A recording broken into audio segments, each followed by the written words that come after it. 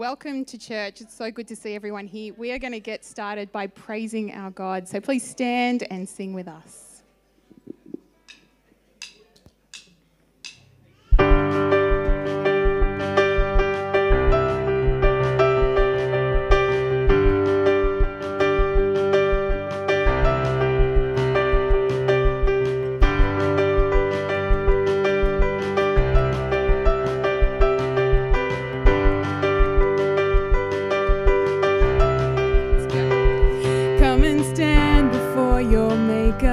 Full of wonder, full of fear.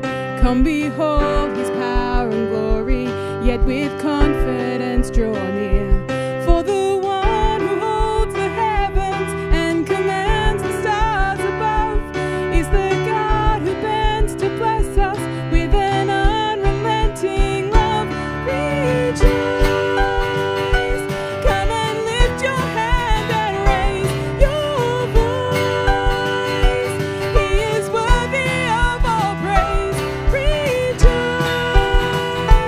Sing the mercies of your King.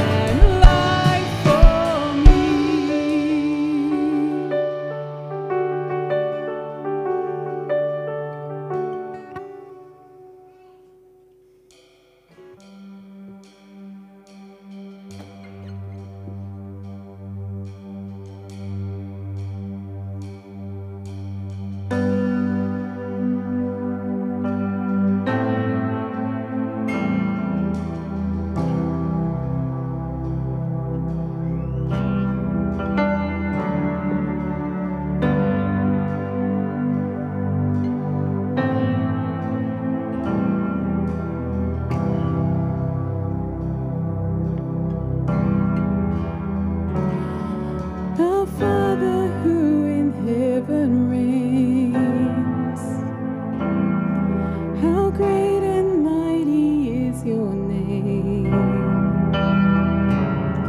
Your kingdom come, your will be done. Now here on earth as is above. Oh, give to us our daily bread, and keep our hungry spirits fed.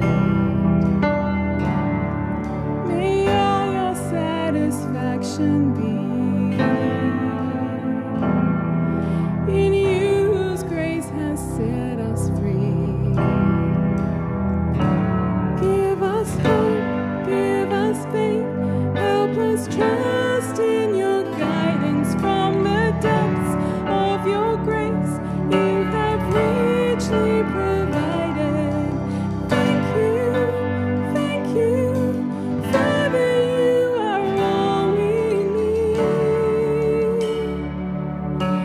Father, you are all we need.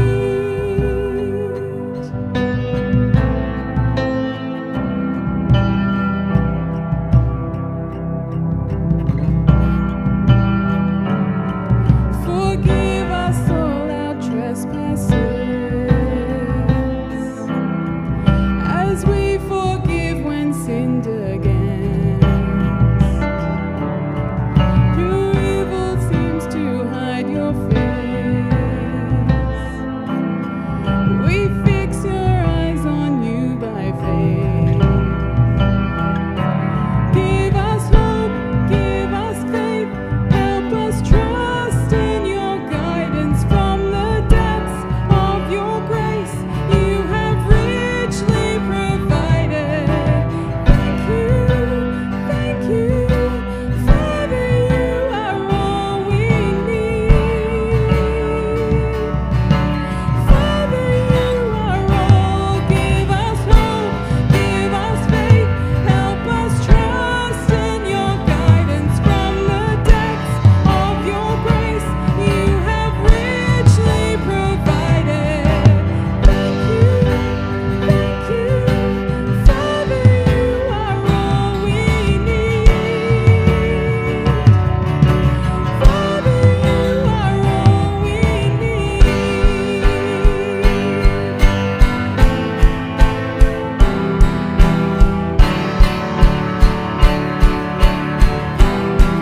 We lift you high above all names. Your kingdom will forever reign. To you the glory and the power forevermore.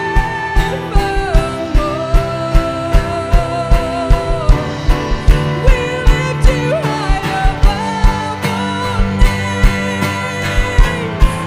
Your kingdom will forever reign. To you the glory and the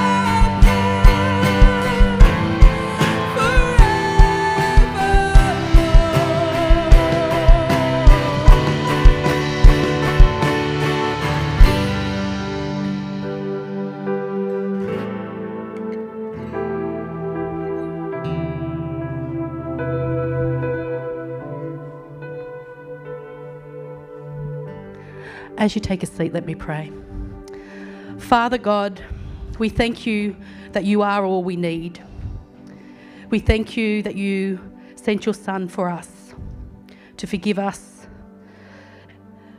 Lord, and we just pray that today that we can just put everything aside so that we can praise and worship you and learn more about you through the word. In Jesus' name, amen. Hi everyone, welcome to church. I found that really difficult, praise and worship, not because I don't love praise and worship, but I couldn't sing because I've been a bit sick through the week, and I thought I'm going to get up here and I'm going to end up coughing. So that was an interesting praise and worship time for me. So I hope that everyone else is feeling well, and if not, I do pray that you don't get sick because it is not fun. Okay, so coming up in the life of church, we have a few things happening. As you can see, the renovations are still not finished. We were hoping they would be finished by this weekend, but with our STEM club on Tuesday, Wednesday, and of course we also had Anzac Day. They were going to come in on Friday and half paint, and then we would have had to move everything out and move everything back in. So we have left it to Monday. So next week, hopefully everything will be done, but it's looking great. And for those that weren't here last week, the entry to the toilets is a little bit further back now, not right here. Or you can also choose to go outside to the bathrooms as well through the glass doors. We have New to Life coming up next Sunday after church at 12:15. This is a great time just to learn a little bit more about us. So if you are new, or you feel newish, or you would just like to learn a little bit more about Light Anglican Riverstone, we would love you to come along. And if you can sign up for that, that would be great. It's at Miles and Morgan Stepnewski's place, which is the house on the property. 12:15 we'll head down and we'll have lunch together and just talk about a few things, and you'll get to meet people as well. We have Alpha coming up in May. We are really looking forward to that, a 6-week session. It's a great time to just learn a little bit more about Jesus. So if you have questions, or you know some people in your life that may have questions, come along to Alpha. It's a great, great course. I missed one thing, so before we go to a video, I need to say, in a couple of weeks' time, we have Mother's Day coming up. So we're going to have a high tea at 10 a.m. Of course, high tea we can't have in here anymore because look at how many people are at church. But we're still going to have a high tea, probably outside, scones and jam. Bring along all those ladies in your life, mothers. We'll have a great time. And then at 6 p.m. we will be having a dessert night. And now we're going to go back to Alpha, because I do have something to say about Alpha. As you know, on Tuesday we have a playtime. And at playtime we have a lot of people from our community come. And this next story that we're going to show you about Alpha is actually a story of a gentleman that came with his son called Junior, and he found Jesus through coming to Alpha. And so have a little listen to Junior's story.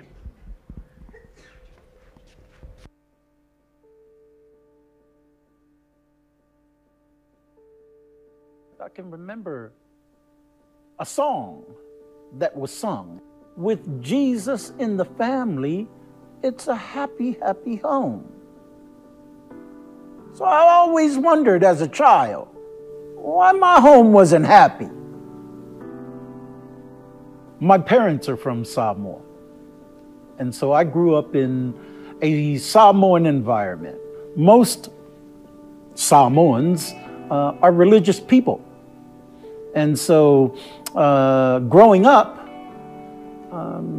you sort of always heard about God here and there. However, my home was broken. Growing up in a broken home, you have all these sorts of questions about God, about Jesus.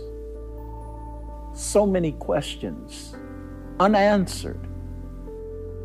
Years later, I now find myself in Australia, married and with a child.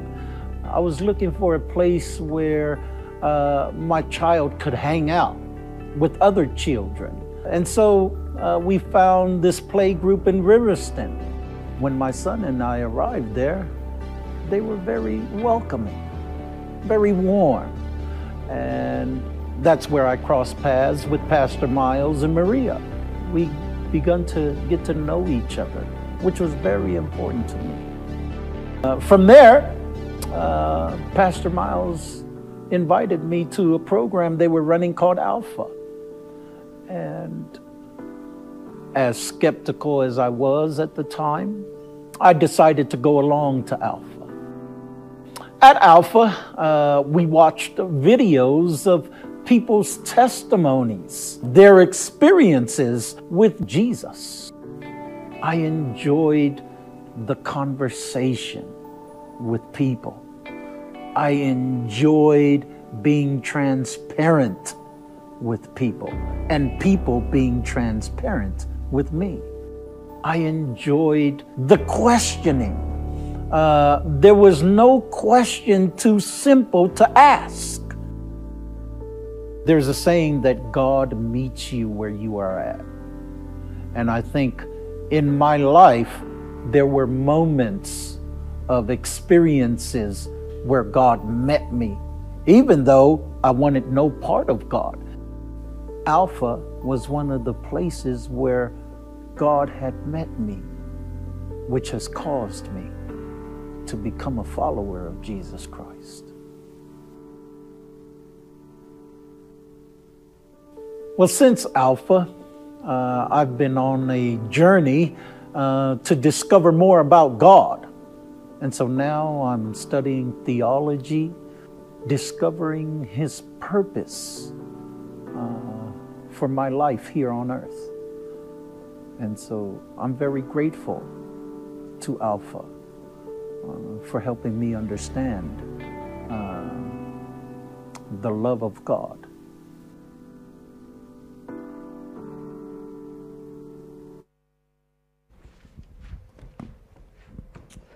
Every time I watch that video, it actually emotionally affects me, because that was a real journey for Junior, and it was someone that was actually in the part of something that we do here at Light Anglican Church. So that was great, and I love the way he said this was a time where I was able to meet Jesus. He met Jesus through Alpha. So if you have people in your life that don't know Jesus, please invite them along to Alpha, because it could change their life, or at least be the next step in their journey.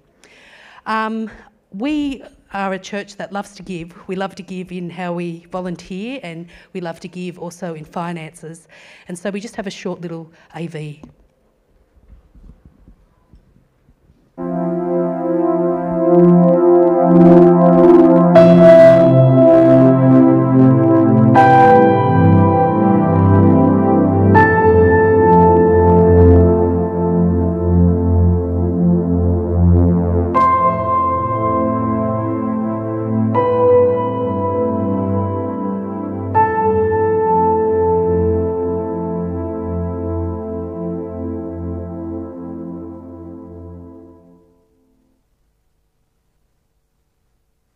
I'm hoping, there we go. I'm going to pray. As we reflect about how God has given us so much, more than we probably even desire or need, He gives us Himself, which is incredible. So we're going to pray. We're going to thank God for that, and please join me. Let's pray. Father, we have been singing about your grace, your kindness to us this morning, like a big well that overflows. We just want to say thank you. We want to say thank you for your mercy as you give us the rising sun. Thank you for saying that this gathering is precious to you. And Lord, thank you so much for taking the sting out of death and our despair in this world. We just want to say thank you. Father, we want to worship you because there is no one else like you. And you have shown us love, not that we loved you, but that you loved us and sent your Son as proof. And as we see the story in your Bible, your Spirit-breathed word, we see a world that's turned its back on you. And you drew near. You drew near to them, and you draw near to us, just as you promised from the very beginning. And more than that, the Lord Jesus has erased the power of sin and blindness to a world who didn't even know they needed hope. Father, remind us of your saving work, of this grace that we speak so freely about, but probably don't plumb the depths of it. The reality, Lord, is that we just bring our sin, and you joyfully offer us Jesus' righteousness, forgiveness, and new life with you now and forever. It's an incredible deal. Thank you so much that you loved us more. Lord, as we open the Bible, we read about how Jesus just sat and drew near to people. You moved them gently from knowledge about a vague God to worship, to challenging hearts and desires, and gently calling people back to belief. Father, we pray, would you do that today? As you sit with us in your word, help us see the Lord Jesus and his heart afresh. And may that joy be like an overflowing well, satisfying our needs for today and tomorrow, because we are known to him, the one who saves. Father, we pray, would you Help us hold fast to the Lord Jesus as we gently sit next to others and draw them near to you. Father, you tell us that this church is precious to you. Your body, you say it is. And you say by faith, we are all children of God. We all have been invited to sit at your table of grace. And as your grace plumbs throughout all generations, help us be a people who seek each other out until you return. Please help us be a unified body, young and old, and difficulties and brokenness. Lord, you've called us to be your people. And so, Father, would you stretch us to seek each other out at different ages and stages of life, enjoying the benefits of being your people, unified by the Lord Jesus. Father, we pray that your Spirit might lead us in this, to be a people who worship you in spirit and in truth. Father, we have many needs. You know them. You perceive our thoughts from afar, and you discern our hearts. Father, please lead us in the way of your ways, Lord. And we pray that you might continue to build us up more and more to the likeness of Jesus. Father, we pray, would you have your way in this place? In Jesus' name, amen.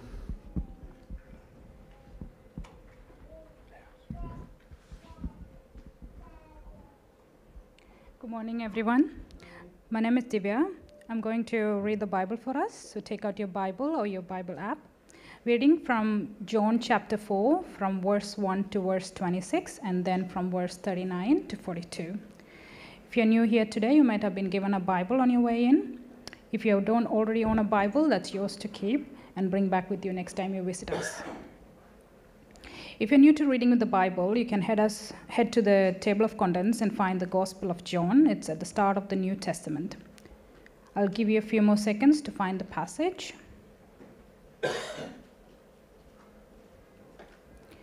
John chapter 4, starting at verse 1. Jesus knew the Pharisees had heard that he was baptizing and making more disciples than John. Though Jesus himself didn't baptize them, his disciples did. So he left Judea and returned to Galilee. He had to go through Samaria on the way.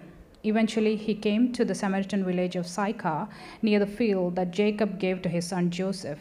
Jacob's well was there, and Jesus, tired from the long walk, sat wearily beside the well about noontime. Soon, a Samaritan woman came to draw water, and Jesus said to her, "Please give me a drink." He was alone at the time because his disciples had gone into the village to buy some food. The woman was surprised, for Jews refused to have anything to do with the Samaritans. She said to Jesus, "You are a Jew, and I'm a Samaritan woman. Why are you asking me for a drink?" Jesus replied, "If you only knew the gift God has for you and who you are speaking to, you would ask me, and I would give you living water." "But sir, you don't have a rope or a bucket," she said, "and this well is very deep. Where would you get this living water? And besides, do you think you are greater than our ancestor Jacob, who gave us this well? How can you offer better water than he and his sons and his animals enjoyed?" Jesus replied, "Anyone who drinks this water will soon become thirsty again. But those who drink the water I give will never be thirsty again. It becomes a fresh, bubbling spring within them, giving them eternal life." "Please, sir," the woman said, "give me this water. Then I'll never be thirsty again, and I won't have to come here to get water." "Go and get your husband," Jesus told her. "I don't have a husband," the woman replied. Jesus said, "You're right, you don't have a husband. For you have had 5 husbands, and you aren't even married to the man you are living with now. You certainly spoke the truth." "Sir," the woman said, "you must be a prophet. So tell me, why is it that you Jews insist that Jerusalem is the only place of worship, while we Samaritans claim it is here at Mount Gerizim, where our ancestors worshipped?" Jesus replied, "Believe me, dear woman, the time is coming when it will no longer matter whether you worship the Father on this mountain or in Jerusalem. You Samaritans know very little about the one you worship, while we Jews know all about him, for salvation comes through the Jews. But the time is coming, indeed it's here now, when true worshippers will worship the Father in spirit and in truth. The Father is looking for those who will worship him that way. For God is spirit, so those who worship him must worship in spirit and in truth." The woman said, "I know the Messiah is coming, the one who is called Christ. When he comes, he will explain everything to us." Then Jesus told her, "I am the Messiah." Moving down to verse 39. Many Samaritans from the village believed in Jesus because the woman had said, "He told me everything I ever did." When they came out to see him, they begged him to stay in their village. So he stayed for 2 days, long enough for many more to hear his message and believe. Then they said to the woman, "Now we believe, not just because of what you told us, but because we have heard him ourselves. Now we know that he is indeed the Saviour of the world."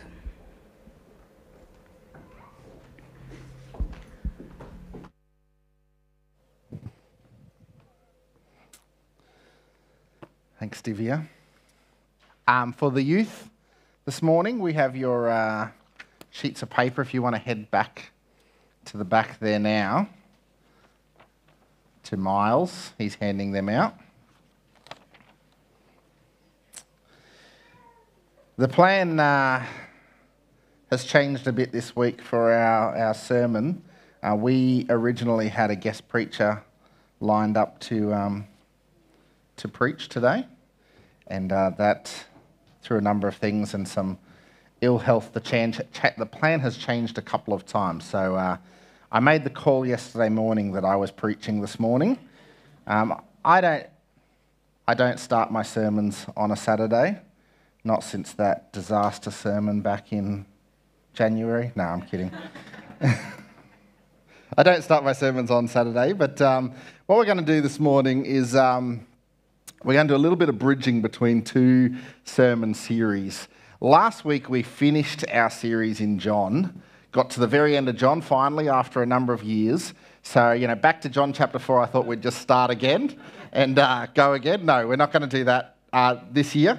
We're going to jump into a series I was supposed to start next week called Living Reborn.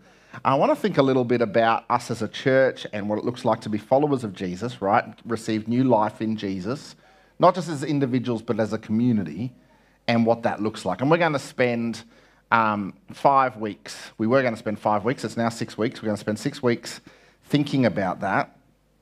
And we finished last week, finishing John, the commissioning of Peter, where Jesus tells him, "On this rock I'm going to build my church. You are the church, you're going to establish this kind of earthly structure as a church." And I really felt, as we talked about that there's a lot more that could be said about that, thinking about what that looks like. And now we're going to go into a series talking about what it looks like to be the born-again people of God as his church. And so I thought it's helpful for us to spend a little bit of time thinking more about what that means. The truth is, when we think about what church is, what people think of church, there's a whole range of thoughts people have. And we know in the kind of world we live, there's a whole lot of kind of negative thoughts floating around about what is church. And when we say something like, last week, I said the church is a gift from God, it feels like it often doesn't feel like a gift. Or how can we say it's a gift when we see so much brokenness?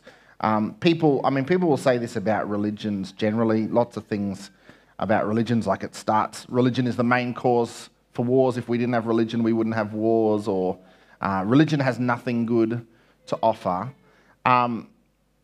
And then there's a bigger picture of thinking about what it really means to be the church and what we mean by that. So we're going to spend a bit of time. I think this passage in John 4 helps us unpack kind of the heart of what Jesus has when he talks about his people as the church. And so we're going to think a little bit about that. Let me start with what I think is some really helpful misconceptions we have generally about religion, about church. Like, one of the misconceptions we have is people talk about religion is the cause for all wars.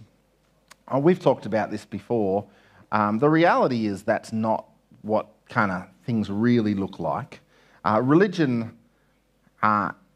historically, every culture in the world has had different kind of religious connections, and those are so intertwined with culture.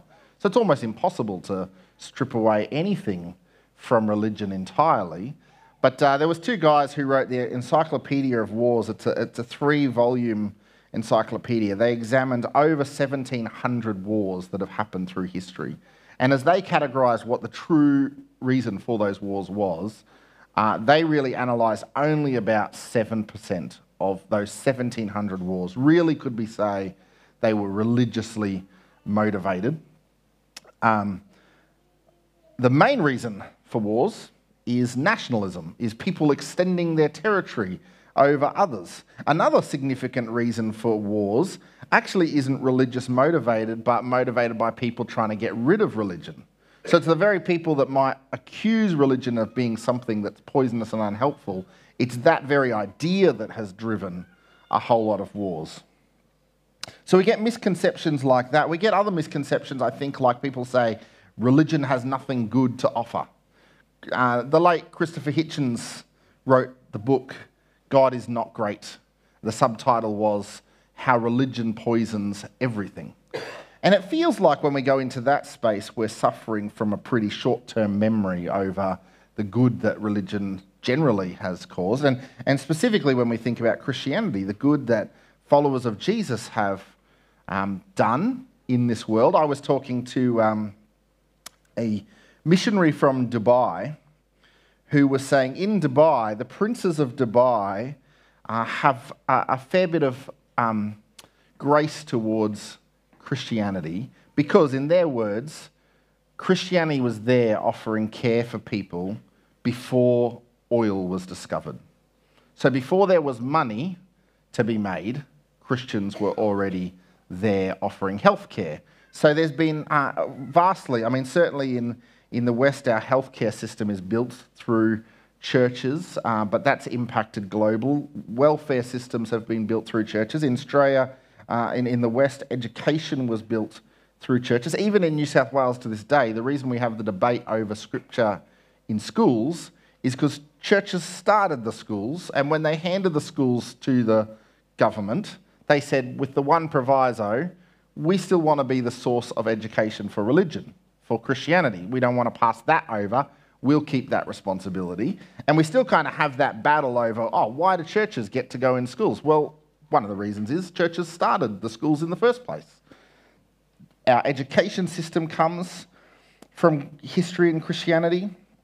Our justice system in the West is, even up until 2005, courts in America still had the 10 Commandments. There was a big push in 2005 to remove them from the walls of courthouses, but the 10 Commandments were there.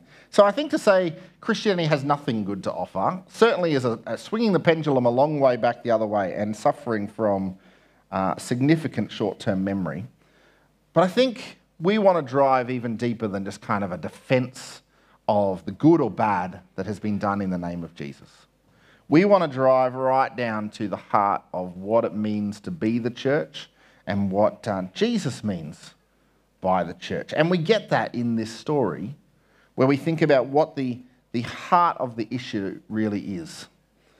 This story of the Samaritan woman, it's a great story of Jesus kind of interweaving some cultural history that's happening between Jews and Samaritans, some needs and wants that's happening in this woman's life, and really he weaves the thread right through to the heart of the issue.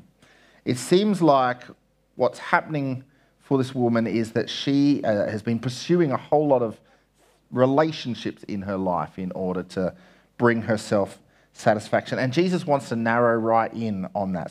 So we get this story where he starts broad and he just says to her, "Give me a drink. Would you give me a drink?" And she says, for cultural reasons, "You're a Jew, you can't ask me for a drink." And then he says, to her surprise, "You're right, I can't ask you for a drink because you should have asked me for a drink." To which she observes, "Well, you don't have a bucket and it's a well and that's not going to work. How are you going to get me a drink?" And then Jesus pulls that thread tight down to this line, which we got in verse 13. "Anyone who drinks this water," talking about the well, "will soon become thirsty again. But anyone who drinks the water I give will never be thirsty again. It will become a fresh, bubbling spring within them, giving them eternal life." Jesus pulls this thread tight, and what he wants to do is turn the picture of thirst on its head. He says, I have a water that will forever quench thirst. But first, let's talk about the other things that you've been thirsting after. And he starts going down that pathway of talking to her about these kind of cheap alternatives that she's been pursuing in relationships. Jesus knows her thirst. He knows with what she's been thirsting for in a human sense, and he knows what's really going to quench her thirst. And the same thing is true when we think about Jesus in our lives. Jesus knows our thirst. He knows the things that we're thirsting for. And the reality is we have an insatiable thirst. We have things that we thirst for. The classic is, you see kind of in people's life, I mean, we talk about this with all kinds of things, like you can never have enough money. The more money you have, the more money you seem to want. The more things you have, you shift your lifestyle where suddenly you want more things. There's always kind of this bridge to the next thing. A classic example is just through people's life stages. The classic idea for a young adult, a young worker, is to feel like if I just find the right person in my life, I just need to find that right life partner, that right spouse, that right marriage. If that just happens, that's the thing that I'm just lacking so much, deeply desiring, and I just want to see that answer. But we know, of course, that once someone's married, often we step into a space where there's a desire for kids, and if that doesn't happen straight away or at all, or to the plans we have, there's suddenly this, if I just had that, that will be my answer. We go to another phase of life where we say, if I just had a better marriage, or I just need security for my family. It's great to have a family, I wish I had the right job, the right security, the right house. For those in careers, there comes a point where it's like, if I just have that sense of achievement, I want the job that feels like I've done something with my life before I retire. If I just had that, I'd be happy. As people head into retirement, it's, I just wish I had the right retirement plan. If I had the right retirement plan, things would be okay. And there's a great danger at that space to kind of get into this place of bitterness, because many of those stages have passed, and if they haven't worked out, then there's this bitterness about these things not working out. It's clear, and I think we all experience it in different ways. We know that experience that says, I felt like this was going to solve the issue. But when I got there, I realised, there's another piece to that puzzle. That's what's happening in this woman's life. There's been all these relationships, a string of relationships. Jesus knows our thirst. In an earthly sense, it's an insatiable thirst. It'll never be satisfied. So Jesus says there is an answer. It's not having what your neighbour has. Having what your neighbour has will never satisfy, because your neighbour isn't satisfied with what he has. Jesus is the only answer of what satisfies our thirst. He says, this was his words, you will never be thirsty again. That's tricky to think through what that means, because if you are a follower of Jesus, you've had that experience that just following Jesus doesn't get rid of all those other wants. All those things still happen. There's still things in our lives we long for. So how can Jesus say, you'll never be thirsty again? I think there's two keys to this. The first one is Jesus is not talking about earthly desires. He's talking about heavenly, eternal desires. That's why he says, giving them eternal life. That's what this living water gives. That's the first key. And the second key is growing in worship of him. This is what he said. Verse 23, but a time is coming and has now come when the true worshippers will worship the Father in spirit and in truth. For the Father is seeking such as these to worship him. The message here from Jesus is take your eyes off those earthly things and fix your eyes on him. Fix your eyes on eternal things. I've said this before, I think it's a helpful phrase for us to remember. Jesus didn't come to satisfy our desires. Jesus desires that we are satisfied in him. And seeking that satisfaction in him is an eternal satisfaction. And what that means, and what he's drawing a picture here, is it means we are growing as worshippers of him, constantly pointing our eyes back to him. He uses that language, true worshippers. And that's ultimately what we would say we believe. That's what the church is. The church is the true worshippers, the ones that have fixed their eyes on him. When we talk about the language of the church, when the Bible talks about the language of the church, we use that language in a couple of different ways. It's used in a local sense. The word church literally means gathering. So a gathering of believers is a church. But it's also used we sometimes use the word universal sense, that everyone who is a follower of Jesus will one day be gathered around his throne, and that is the gathering, the global universal gathering, which is the church, the universal church. It's a timeless church, includes everyone through history that's a follower of Jesus. That is the church. And so sometimes we use the word Catholic to refer to that, not meaning the Roman Catholic Church, but the word Catholic originally meant that universal, holistic church, everyone who is a follower of Jesus.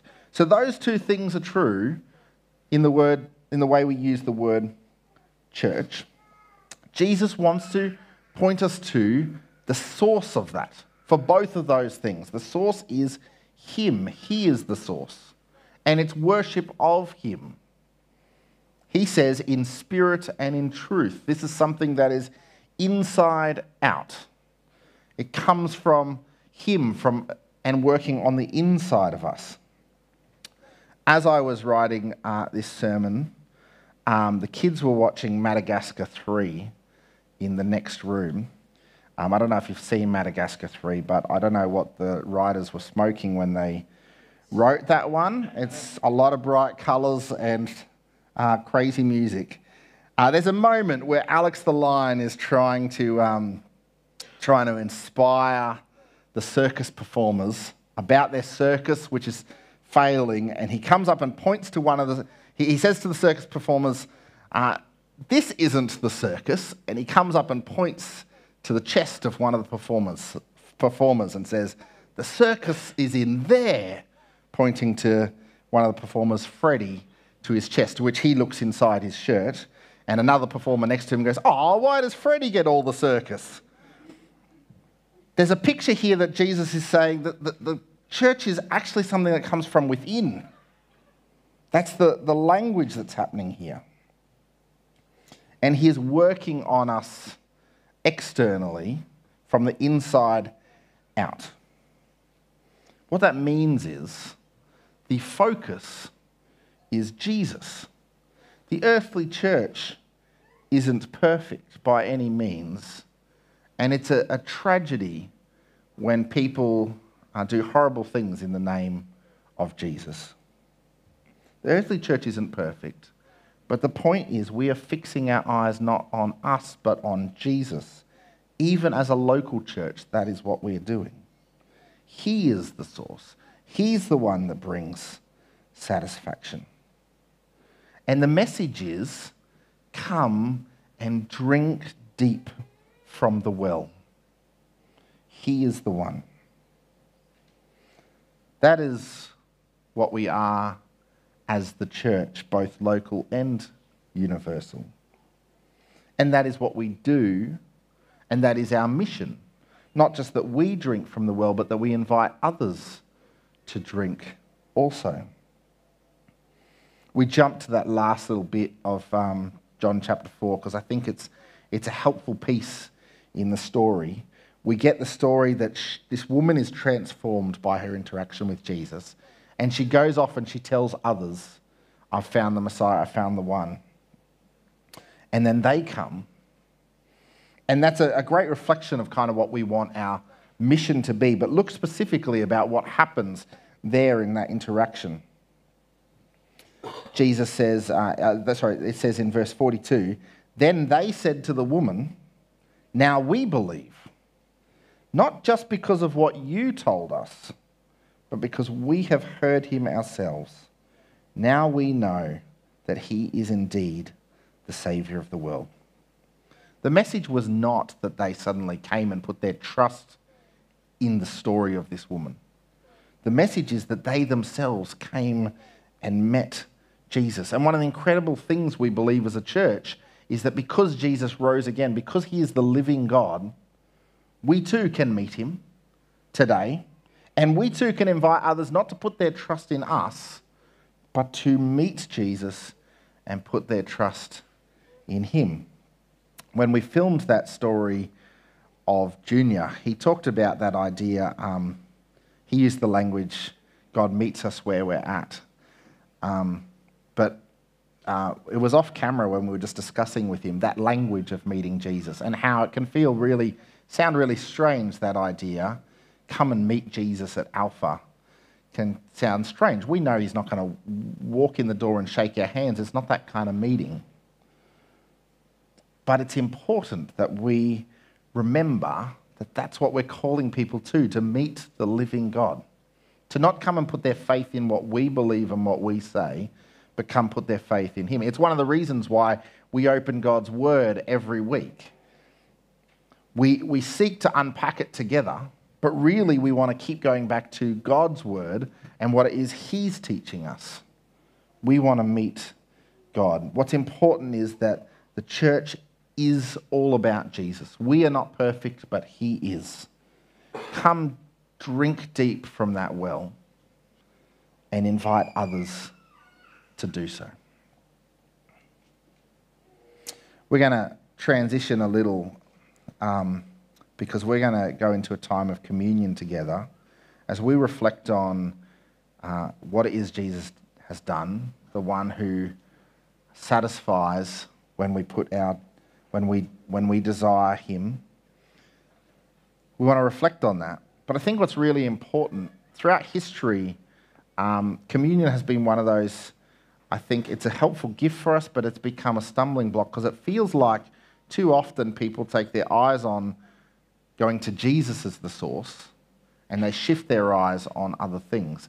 Communion is one of those things that at times in history, people particularly stopped putting their trust in Jesus and started putting their trust in the local church. That is, people have the idea, as long as I get to church on Sunday and the minister gives me communion, then I will be okay with God. It's really important for us that that's not what's happening here. We don't do this as some sort of miraculous external thing that makes us right with God. Jesus is and always must be the source. It's one of the reasons why we don't come up and kind of take communion from the minister up the front. Like thanks guys. I know that if you've grown up in a church where you might come up and take communion from the minister, that's a meaningful thing for many people, and I know some may miss that kind of interaction. It's really important to me that it's clear that I'm not the one that's gifting some sort of blessing from God, but this is something that we gain directly from God, and as we take communion together, we're doing something external, but it's a reminder of something internal. Jesus says true worshippers worship in spirit and truth. And so we do this, fixing our eyes on him. So what we're going to do now is our team's going to pass out some bread and juice. And if you're a follower of Jesus, doesn't matter if you're visiting from another church, if you're a follower of Jesus, you're welcome to join together in communion. Some of the younger people in church, you might want to check with your parents or grandparents with you what deal is. From our perspective, any follower of Jesus is welcome, but we want you to work that out in your own families, what you want to do there.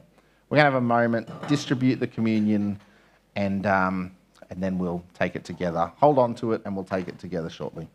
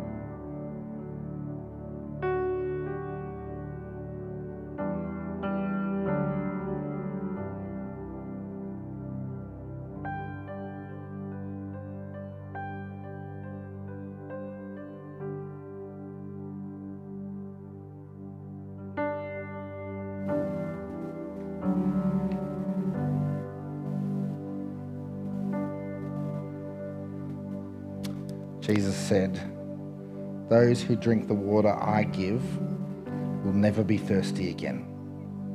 There becomes a fresh, bubbling spring within them, giving them eternal life."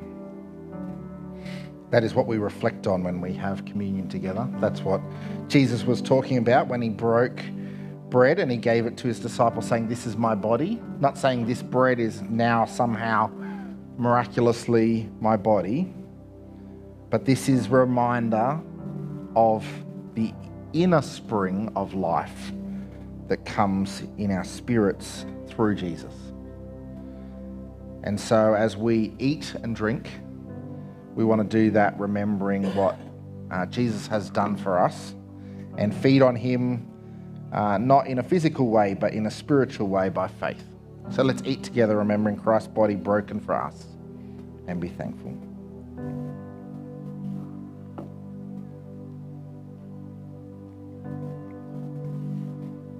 And let's drink, remembering Christ's blood poured out, and be thankful.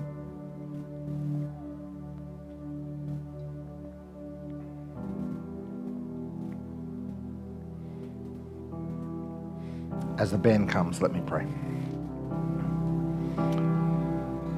Lord God, we thank you that you are the living water. We know we put our desires into so many things in this world. We pray, Lord, that we will fix our eyes on you, that we'll be reminded you are the one that truly satisfies. We pray that as we have eaten and drunk, we pray, Lord, that your Spirit will be working in us, growing us by faith in you. We pray this in your name. Amen.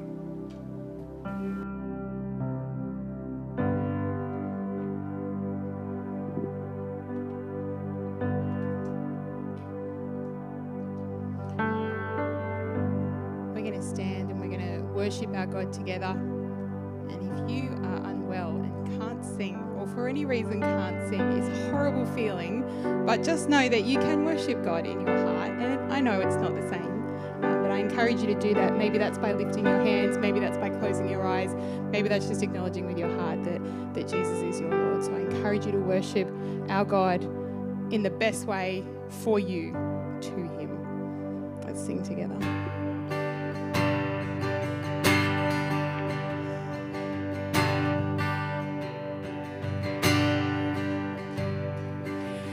Who am I that the highest King would welcome me?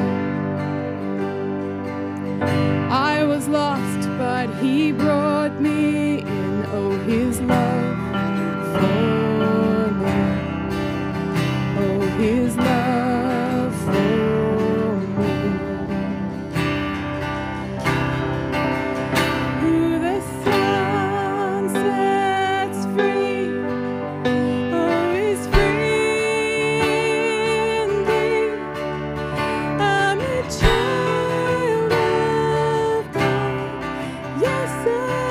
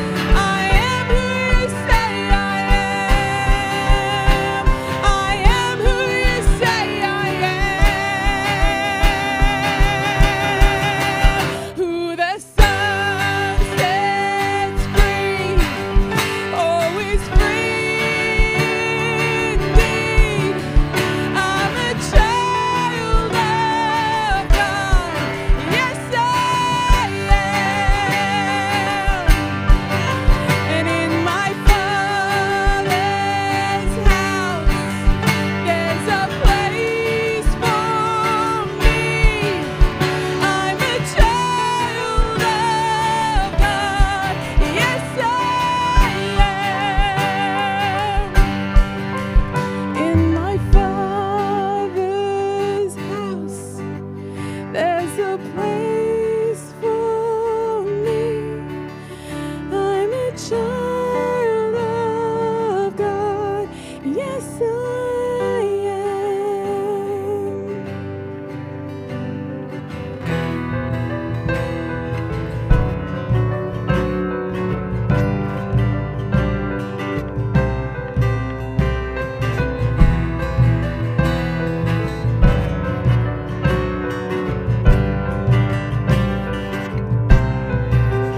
I am chosen, not forsaken. I am who you say I am. You are for me, not against me. I am who you say I am. I am chosen, not forsaken. And I am who you forsaken. And I am who you say I am. You are for me, not against me. I am who you say I am. I am who you say I am. Who the sun sets free, oh, is free indeed. I'm a child of God. Yes, I am. In my Father's house, there's a place for me. I'm a child of God. I'm a child of God. I'm a child of God. Yes, I am.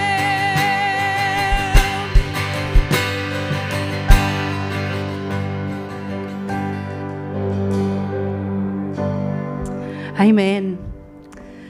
As you take a seat, we just come to the conclusion of this service, and we thank you for being here today, and we hope that you feel refreshed and ready to go out into our world. And if you would love to stay and have some morning tea with us, that would be great. The coffee machine is going, and we've got always have a great morning tea out there. So hang around and get to know each other, and we'll see you again next week.